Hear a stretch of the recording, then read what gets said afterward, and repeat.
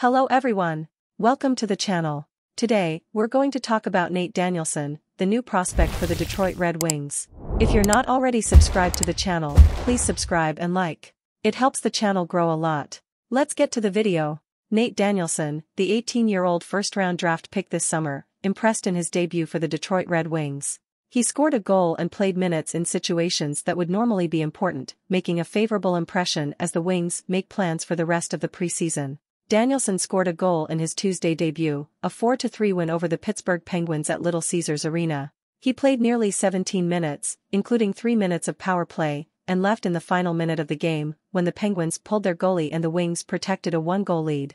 Coach Derek Lalonde said Danielson is building a good rookie tournament and a good camp in Traverse City. He said he would like to bring him back soon. Michael Rasmussen, himself the 9th overall pick in 2017, said Danielson is impressive. He's very well-rounded, just takes care of his business, has a good attitude, works hard. It's good to see him get rewarded. Besides the goal, I thought he played really well too.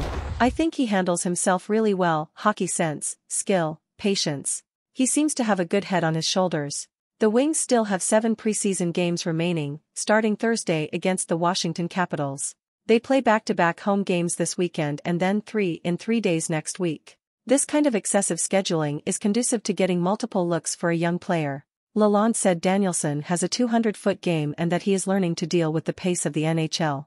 Danielson showed some promising qualities in his debut. He is a big, athletic player with a good hockey sense. He is also a good skater and has a good passing touch. However, he also made some mistakes, which is to be expected from a young player. He had difficulty dealing with the pace of the NHL at times. Overall, Danielson had a solid debut. He has the potential to be a key player for the Detroit Red Wings in the future. So, what do you guys think of Nate Danielson? Do you think he has the potential to be a key player for the Detroit Red Wings? Leave your comments below the video. Let's discuss. If you enjoyed the video, be sure to subscribe to the channel and like it. See you next time.